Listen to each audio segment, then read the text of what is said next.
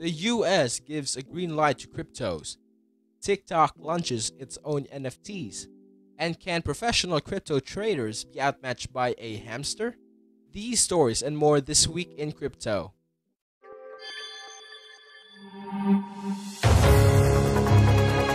Hi, I'm Jaden from Crypto Gems, and here's what's happened this week in crypto.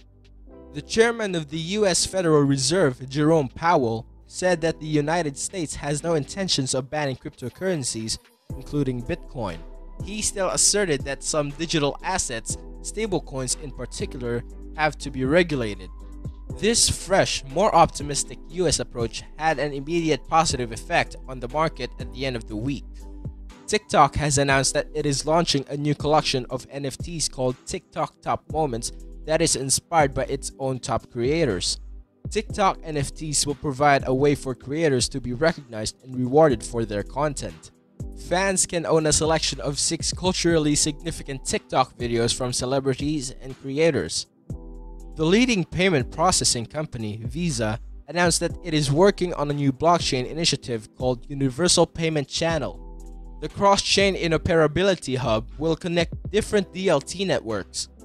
Described as a universal adapter among blockchains, it will allow central banks, businesses, and consumers to seamlessly exchange value no matter the form of the currency. Coinbase is unveiling a new feature that will allow customers to deposit their paychecks into their accounts as cryptocurrency. US users can choose what portions of their checks should be converted to digital assets, and all deposits can be made either in USD or in a digital currency of the customer's choosing.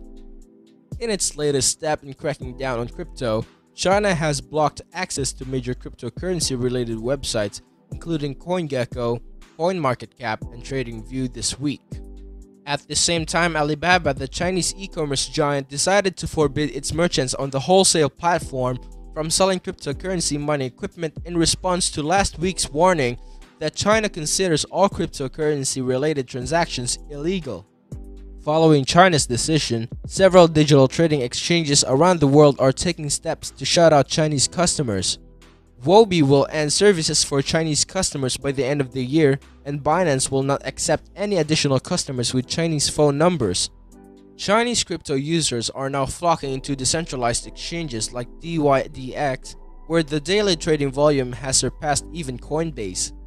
El Salvador is testing volcano power for Bitcoin mining rigs. President Nayib Bukele has released a video showing several digital currency mining rigs being installed in a factory, which is stationed in a forest near a volcano. The project aims to power Bitcoin mining processes using 100% renewable energy. A hamster known as Mr. Gox has become a prominent crypto trader on Twitch. Mr. Gox's channel features the rodent running on an intentional wheel which eventually lands on a specific crypto.